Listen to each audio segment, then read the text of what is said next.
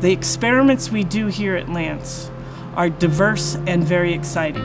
With our 5 different experimental areas, we can cover from fundamental science to applied national security science. That diversity is very impressive and unique for the nation. LANSCE was built in 1972. At the time, it was a 1 megawatt proton linear accelerator. Even today, 45 years later, it is still one of the most powerful accelerators in the world.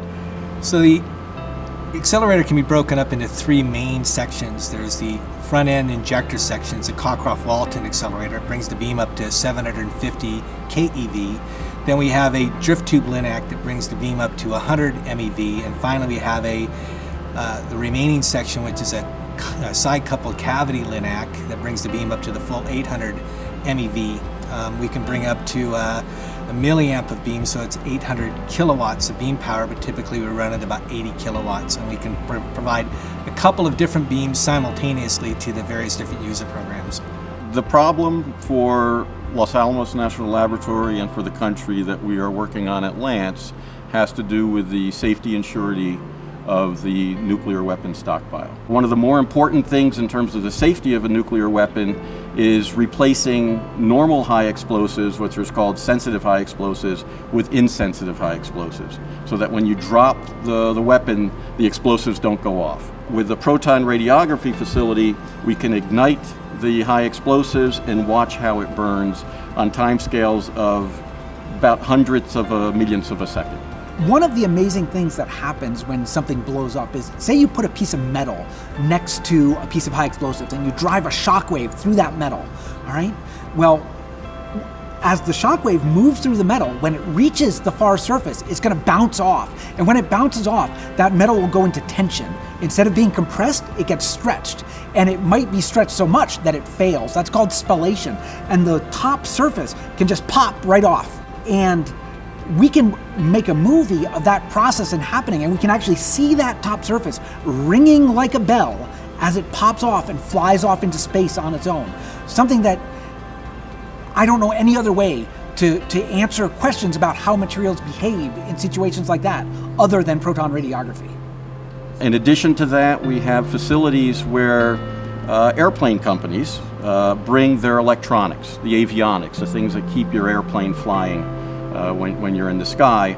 And it turns out there's cosmic rays that come in from the rest of the galaxy, and they bombard these electronics. And you want to make sure that when these cosmic rays bombard the electronics, they don't cause the electronics to stop working.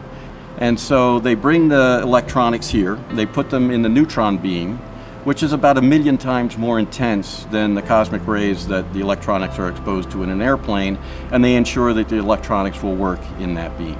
The applications we're working on now are testing these semiconductor devices for high energy neutrons. In the future, we're looking towards using protons to test for failures in space applications where protons are a problem, and we're also thinking of, or we're also engaged in testing devices for thermal neutrons. In addition to that, we make radioisotopes in a facility known as the Isotope Production Facility. As part of the National DOE isotope program, we make isotopes that otherwise would be in short supply. And so we fill a very important niche within the nation to supply mostly critical medical isotopes for cardiac imaging. So right now, our main isotopes are strontium-82 and germanium-68. Both of these isotopes are used for medical imaging. They're both used for positron emission tomography, or PET imaging. So the strontium-82 is useful for cardiac patients, and germanium-68 is useful for imaging a variety of different cancers and other diseases. Since the beginning, LANSCE has always been a national user facility. Over the past year, we've had over 500 users come here from around the country and around the world. And so that brings a whole new kind of texture to the laboratory, where you have external people coming, you form collaborations, you sometimes, students or postdocs come, and you end up recruiting them into the laboratory. So it's been a critical part of LANSCE since the beginning, and I think it'll continue to be an important component as we go forward. The nation is desperate for folks in science, technology, engineering, and math. LANSCE is a facility that not only attracts the next generation into the science and technology fields, but it delivers for the nation.